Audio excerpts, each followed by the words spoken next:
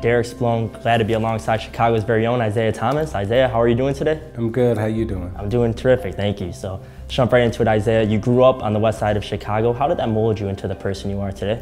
You know, the values and the lessons learned growing up on the west side of Chicago, the family that I grew up in, you know, it was all about education. That was the thing that was preached the most in our household.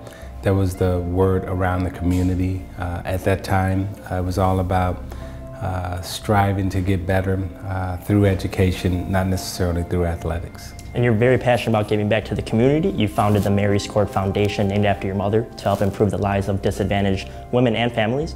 How have you been able to continue to use basketball as a tool to show the youth that anything is possible?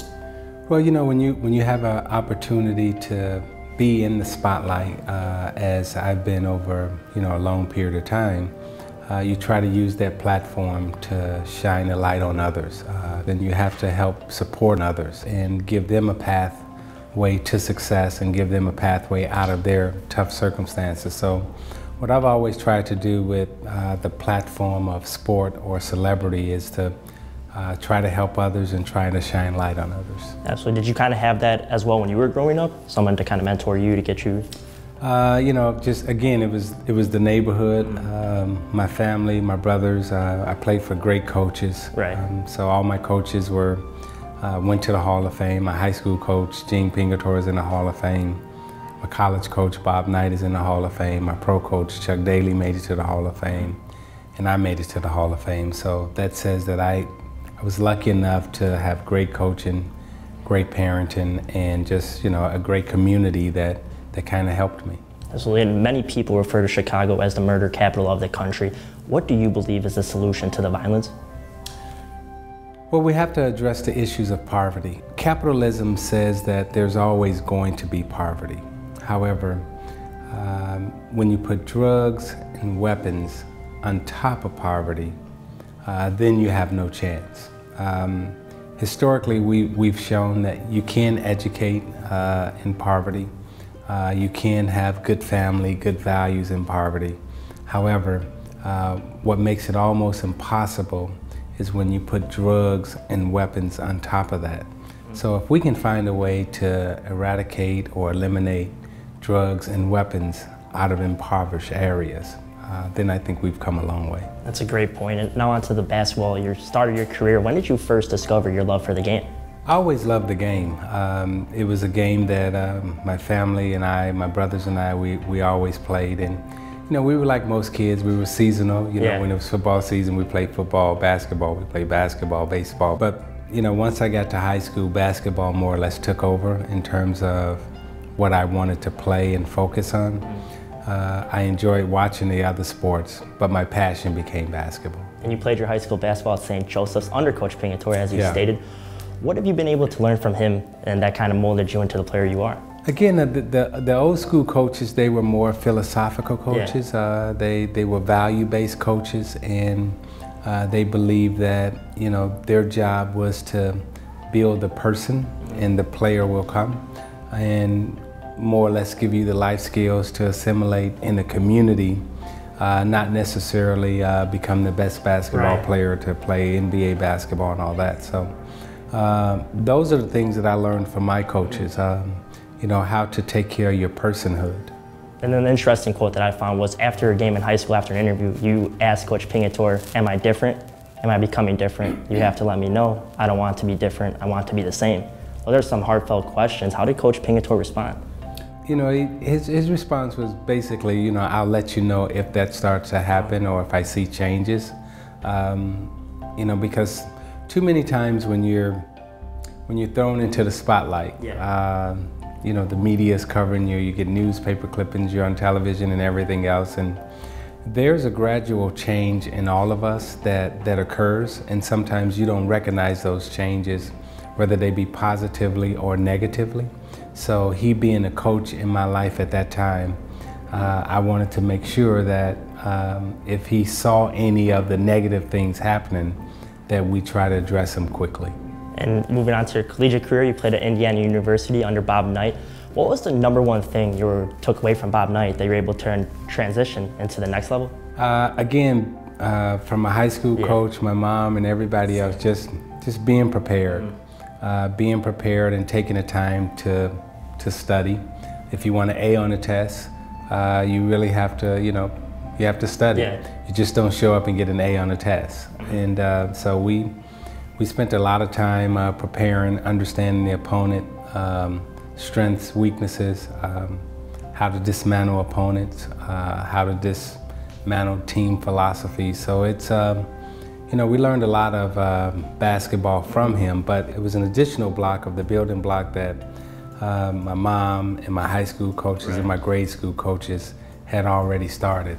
So I was lucky to just be in one school of thought, one school of philosophy in terms of play and personhood. And it must have been awesome because you won a national championship there as well, so I'm sure the attention buzzed up a little bit more in Indiana at least. So, yeah, and then fellow Chicagoan and future teammate Mark Aguirre goes #1 in the NBA draft. You go #2, 1981 NBA draft. Take us through draft night and your thoughts when you heard your name called by the commissioner. Well, it was very surreal in terms of your life drastically changed, and it changed in an instant. You went from living below the poverty line and not being able to afford a meal, literally, and in 24 hours you can buy your family meals. So it was definitely was a life-changing experience. That night, I remember the most, Mark and I just really making it a family moment. It was really all about our families, our moms, our dads, our brothers, our sisters. It was all night, and it was a good night. How long did it kind of take you though to adjust to knowing, like, one day you're a college athlete, then all of a sudden you're a professional basketball player? It didn't take me long to adjust to that because I had good friends. Magic was very influential at that time to me. George Gervin, Dr. J. So there was a brotherhood that I more or less went into, and they took time with Mark and I over the summer to basically tell us what the NBA was going to be about and what we were going into. That's fantastic then. And Isiah, you helped lead the Pistons to 2 championships back-to-back during an era when the powerhouses were the Celtics and the Lakers, and you also had the emergence of the Bulls and the Trailblazers. But what did it mean to you to bring those multiple championships back to a city like Detroit that was hungering for something positive? That was great because that was, as you said, it was a city that was hungry for something positive, and we were able to provide that light, provide that positivity to, families, people who were struggling, people who were having a very difficult time in their lives, and you were able to bring some sunshine and a ray of hope that things can and will get better. So that was a dual combination of winning on the court and also winning off the court. And Isiah, despite your talent, many players conspired to keep you off of the dream team. How did you overcome that obstacle? You just move on.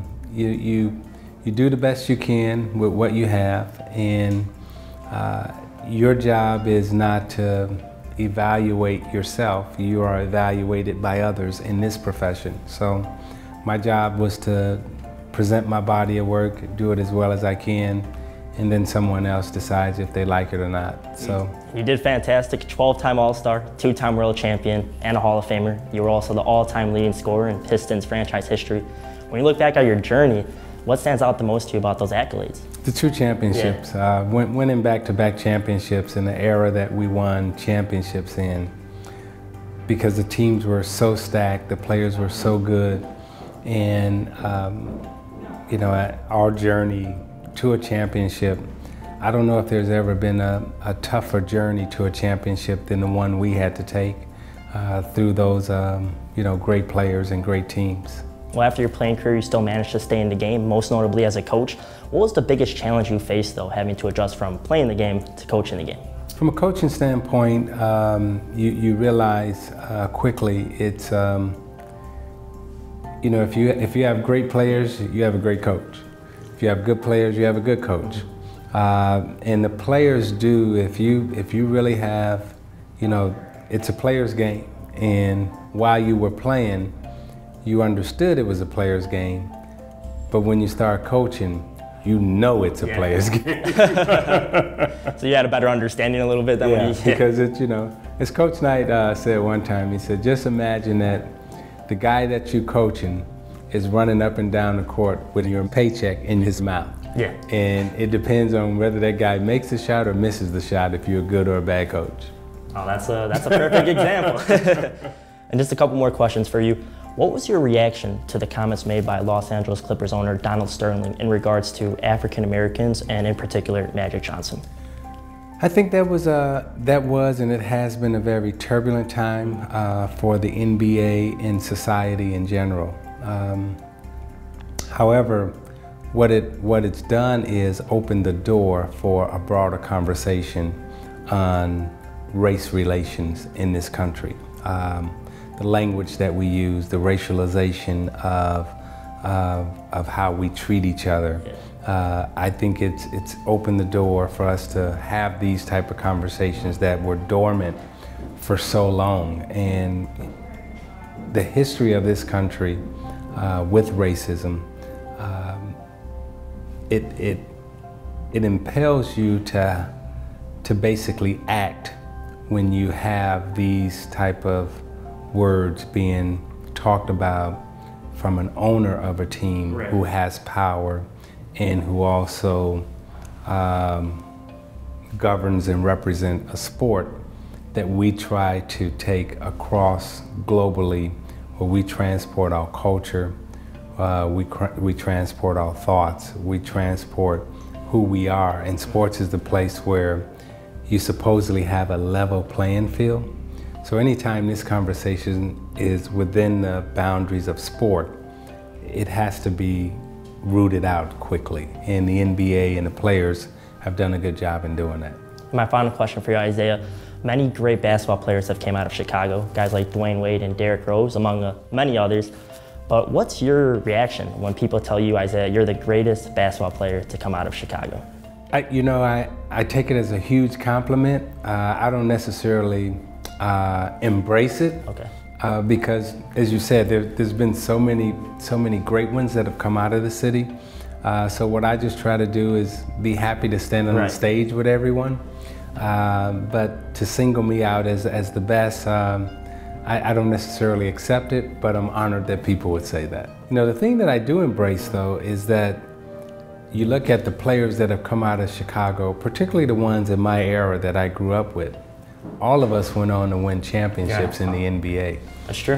Myself, Mark Aguirre, Eddie Johnson, Doc Rivers recently just joined the club. You had Darrell Walker, Craig Hodges, Rod Higgins. I mean, all of us, won championships. And then you go to the next generation and you look at the Antoine Walkers, the Dwayne Wades, the people who have continued to come and rise out of Chicago who wear the championship ring. So I don't know if in the last 20 years there's been a team that's won a championship that hasn't had someone from Chicago on it or some type of Chicago connection. We even claim Tony Parker because his dad's from Chicago. Oh. Well, Derek Spallone, Isiah Thomas, I appreciate your time so much. Thank you.